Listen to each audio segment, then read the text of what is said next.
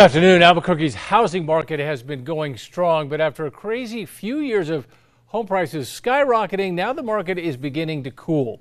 News 13's Madison Connor is live in downtown Albuquerque with that story. Madison. Realtors say they are starting to see some improvements as buyers can now take their time before buying, which is good news ahead of the summer season. The last 2 years were crazy.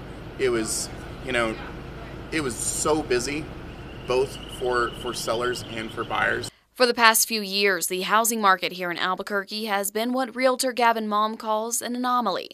We would be looking at homes and I would already have to pre-write the offer, knowing that, hey, this is a property we're likely going to put an offer in and I need to be able to get it in as soon as possible. Interest rates, inflation, and home prices are all playing a factor in home sales.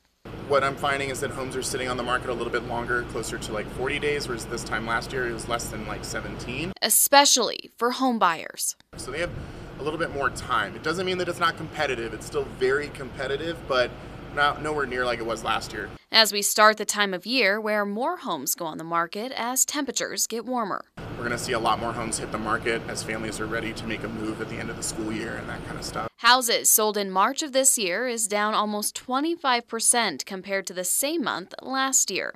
We do have more listings on the market. Currently right now in our MLS, we got about 1,200 listings. In Albuquerque, we're in the 600s. While things like rates and availability improve, some things are still creating a hurdle: prices.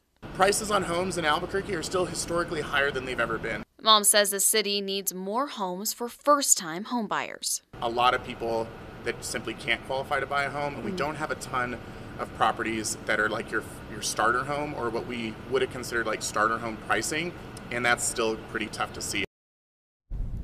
Now, Mom says for those looking to buy right now to be patient as more houses will pop on the market in the next 2 to 6 weeks. Back to you. All right, Madison, thank you. The median home sale price in March was $337,000. That is up more than 3% year to year and more than $150,000 from 10 years ago.